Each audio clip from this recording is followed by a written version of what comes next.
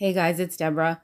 After my last video that I just did on the 70th Israel turning 73, the fig tree generation coming to a close, a lot of things, well, I got some confirmations about some things like that are related to that last video, dreams, and just some confirmation that I want to share with you guys. And then also, yeah, I wanted to talk about, I didn't feel like I explained one thing right, which is Israel turning 73 doesn't conclude the fig tree generation. I mean, I want to make that clear. I hope people know that. It's 2028 concludes the fig tree generation, according to Psalm 90, verse 10. I believe it's Psalm 90, verse 10, which says a generation is 70 years, 80th by strength. And the last years are trouble and sorrow, and then we fly away. So if you guys don't know what I'm talking about, I'm really sorry, but at this point, it's kind of like advanced channel, I guess, about all the stuff that we've talked about for a while. So you can ask in the comments. But anyway, most of you guys know what I'm talking about. The point is, the 2028 is when everything really ends. It closes up, if that's a generation, which most of us believe we are interpreting this correctly. So anyway, that being said, I didn't really explain myself, I feel like the best that I could in that last video, because people might be sitting waiting for May 14th and saying, oh my gosh, if May 14th comes and goes, the fig tree generation prophecy didn't get fulfilled. But it's because, okay, we need 7 years to, obviously, 7-year tribulation to fit into that whole thing. So Israel became a nation in 1948. Then 80 years is the longest it should go before the second coming of Christ. That brings you to 2028. 1948 to 2028 is 80 years. But there has to be a 7-year tribulation in there. Minus 2028 minus 7 years brings you to 2021, where we are now, which Israel turns 73. So May 14th, even though Israel turns 73, it doesn't mean, if we go past that slightly, that the fig tree generation prophecy didn't work out. Why? Because it is about, the 7 years are biblical years. Okay, the 7 years are biblical years, 360-day years.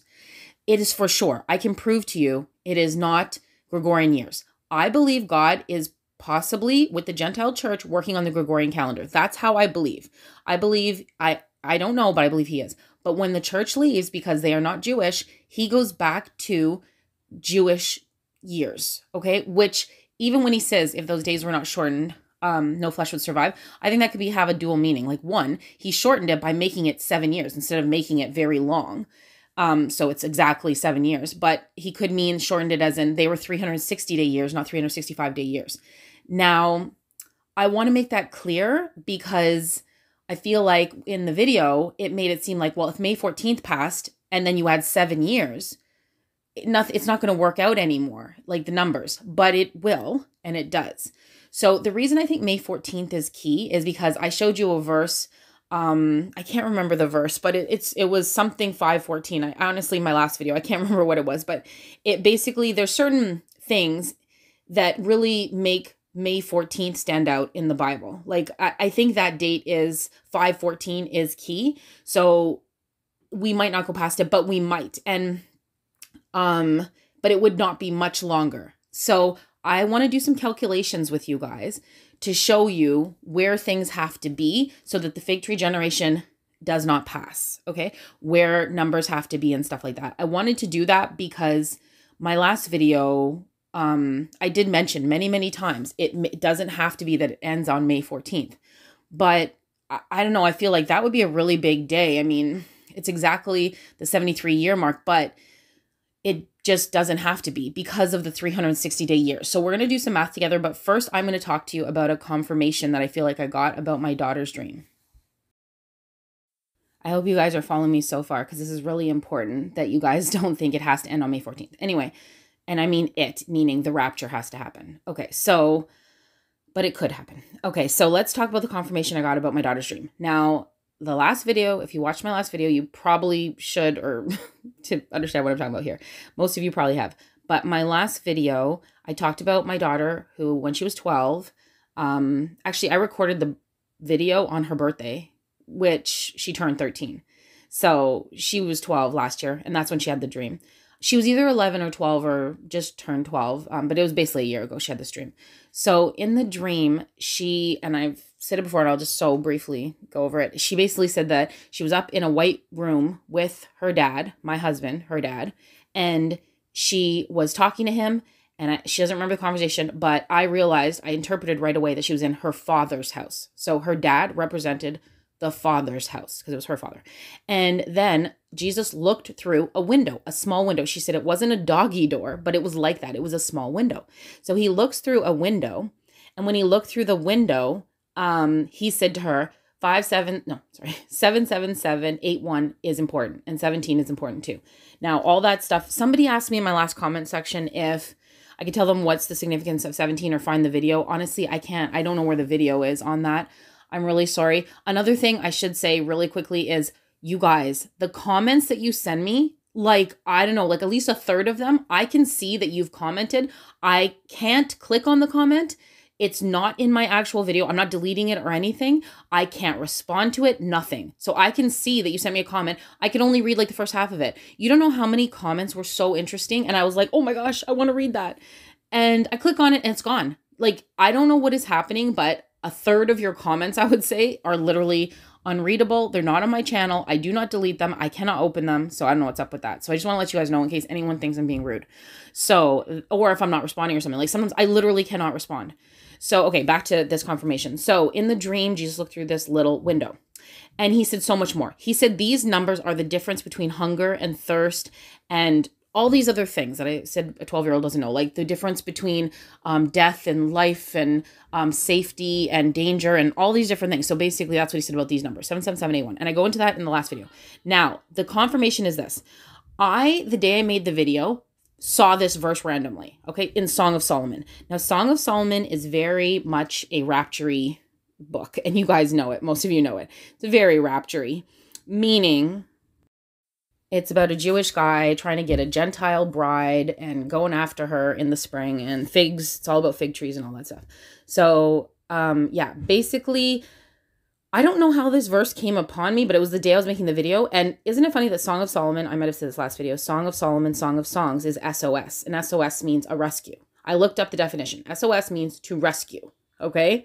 So anyway, it says, my beloved, Song of Solomon 2:9. My beloved is like a roe or a young hart. Behold, he standeth behind our wall. He looketh forth at the windows, showing himself through the lattice. So the day I'm making the video, talking about my daughter and how him looking through the window seemed key, I find this verse that's like rapture, like a rapture book. And I realize SOS, Song of Solomon, is a rescue. And then it's about Jesus looking through a window or showing himself through a lattice. And she was really clear. The funny thing is my daughter, every time I ask her about that dream, she reminds me, she goes, remember, he was looking through a small window in this White House. She always says that and reminds me. So I think the Lord was trying to really show me this. Now here's the confirmation someone in the comments gave me. Okay, look at this comment. It said, at present, 699 subscribers. Okay, first, actually, I'd like to say something. I was stuck at 699 for a long time. I mean, it's not a big deal, but I notice subscriber counts. It's just, you can't not notice it. And I got stuck at 699 for a really long time. And it was so funny because I remember thinking, wow, it's been like, I don't know, like a month or I don't know. It felt like a really, really long time that it was at like 699, which was really funny. And number one, thank you guys for 7,000 subscribers. I do love the people who subscribe to me. I care for all my subscribers. I'll pray for you guys. I love you guys. Yeah, so thank you so much for 7,000 people subscribing. I'm so excited. But yeah, this is crazy. Okay, at 699, which like I said, it was stuck at 699 in Hebrew means a lattice, and in Greek, a desiring. So it says a 12-year-old sees the Christ through a lattice, and he is desiring his bride. Like, is that not absolutely what? Thank you, Ted. Thank you so much. Okay, so like, oh my gosh, I was stuck at 699, and it means a lattice. When I posted the video, I was stuck at 699 and it meant a lattice. And I was, like I said, I was there for a long time. How could it be that I'm stuck at a lattice and a desiring of his bride? I'm stuck at this thing where he looks through a lattice or a window. Song of Solomon is a lattice or window. My 12-year-old continually says Jesus looked through a lattice or a window. Like, I truly cannot see how that's not a confirmation that I was stuck at 699. And it's not even like I was at 699 for a minute. I was there for a long time, almost like it was like a beacon shining. You could be like, oh, whatever, it's a coincidence. I don't know. That's a confirmation. A lattice? It means a lattice? How could it mean a lattice? Of all words in the entire world, how could it mean a lattice? When I said Song of Solomon, that day, the Lord led me to that verse, that the bridegroom will look through a lattice or a window looking for his bride. And my little girl says, I say little girl, she's 13. I thought he'd come for me before I have a teenager. I really thought Jesus would come. Anyway, regardless, my little girl, I still call her a baby. But anyway, my little girl, she could innocently dream of him looking through a little window, a lattice. That's not a coincidence. So to me, that was a confirmation of the dream. But like yeah. Anyway, there's no way that wasn't from the Lord. It was just too much. But there's other things that I could tell you about confirmation, stuff like that. But this was really cool. So that's number one I wanted to talk about. Something else cool somebody put in the comments says, from Jesus Save 726, don't know if you mentioned it, but 5781, the 5 and 7 is 12. And you mentioned 3 times 7, 777 is 21. Same thing backwards. And also this part, I'm sorry, but this is interesting. 5781, the Jewish year we're in, 5 plus 7 plus 8 plus 1 is 21. I mean, come on. How is the Gregorian and the Jewish year matching up like that? That 5 plus 7 plus 8 plus 1 is 21. And we're in year 21. Now, people who are not following my channel, who don't care about end times this way, they'd be like, you've lost it, okay? But after all we've been through and everything, that's crazy. I can't believe that the Jewish year all added up equals 21. So in my last video, I go into reasons why 21 is amazing. And like I said, yeah, like you can see the 3 sevens in her dream. 7 times 3, 777, is 21. And it relates to the year we're in. And he said 777. And then he said 81. And she doesn't know what Jewish year we're in. But that 578 plus 1 equals 21. Wow, Jesus Save 726. That was really, really good. So I had to share these things with you guys. I would believe it would give you a thrill, would make you excited. And the first thing was, to me, a confirmation of the dream. But I'll also go into the calculator stuff with you because I really think it's important. And I think this comment deserves a good mention too. And I got so many good comments, you guys. Like, thank you so much for everything you guys do. But I really did want to mention this too, because he said Daniel also fasted for 21 weeks and then saw Jesus. I believe it's Daniel 10. So from what I've read or remember, I don't think he fasted for 21 weeks. I think what the 21 was is that the angel came to Daniel and said that, I think, I should have reread it. It takes 21 days for the angel to fight the, king of Persia or spirit of Persia or some other demonic force. He had to fight him, the angel, to get to Daniel. So from the time that Daniel prayed and fasted, it took him the angel 21 days to get to him, I think. Maybe he also fasted for 21 days. I should have looked that up, but I'm pretty sure it took the angel 21 days to get to him. So I do find that interesting because it feels very like Michael situation, like Michael stands up at the time. So I just thought that was a notable mention, that with the 21 again, that in Daniel, like there was that battle. I don't know how it relates or anything like that, but it is very interesting that we keep talking about the 2021 and all this stuff. And my daughter's dream, 7's adding up to 21, 5781 adding up to 21. And the angel was, held back or busy for 21 days before he could go and help Daniel. So I don't know if that means anything, but that was interesting. So now to also talk about the calculation that I wanted to go into with you guys. So like I said at the beginning of the video, 2028 is the end. It's not the end of the church age. It's the end of the tribulation, which begins the millennial reign. So, and it's the end of the fig tree generation. 73 years, Israel turning 73 years. It could be that we are raptured on May 14th or just before or any day now or whatever. Because it all still makes a lot of sense, especially with the spring situation. But I know in June, I think the figs are ripe and fall from the trees, which is like Song of Solomon. So we still don't really know, obviously. But my point is that day can pass because I truly believe it's not going to be a typical, like, I don't believe the rapture's on a feast day. I don't believe the rapture is like on a special day, but I could be completely wrong. I don't know. But I have this feeling we're not going to be like sure of it, like, oh yeah, I knew it, or I just don't get that feeling. But anyway, the point is, yeah, so 2028 is what we have to count back from using Jewish years, the 360-day years, because that's what Daniel does. Okay. So it would take me too long to pull up the verses. I don't have the time to put all the slides together, but basically you guys know Daniel talks about 1,260 days, 1,290 days, but blessed is he who comes to 1,335th day. So what he does is break the tribulation in two. 1,260 days is 3.5 years, but it's biblical years. You guys can do the math yourself, but I'm going to go on timeanddate.com with you guys and you can see how I do it. But you can do the math yourself. 365 days times 3.5 years is not 1,260 days. I don't have the calculator in front of me right now, but it's not. So Daniel says it'll be 1,260 days, and he makes it clear it's a time, and half a time, which is 3.5 years. That means Daniel's saying the tribulation is for sure going to be in Jewish years. Okay, and then he says the second part is 1,290 days, but blessed is he who comes to the 1,335th day. So that is 3.5 years plus, I think, 45 days. Okay, the point of the matter is he says a time, and half time, which people have realized and calculated means 3.5 years, but 1,260 days is not 3.5, 365 days. It's 3.5, 360 days. The Jewish years are 360 days, not 365. The reason this is important is because people think, okay, so with the fig tree generation, they think, well, as soon as Israel turns 73, we need exactly 7 years from that day because they can't turn past 80.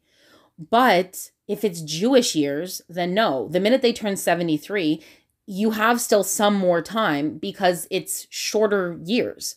So 7 years, but they're shorter years. So this is where I'm going to go to timeanddate.com and I'll show you what I mean. So here we're in timeanddate.com so we can calculate some stuff. So I put in already September 21st, 2028, which would be the Feast of Trumpets in 2028.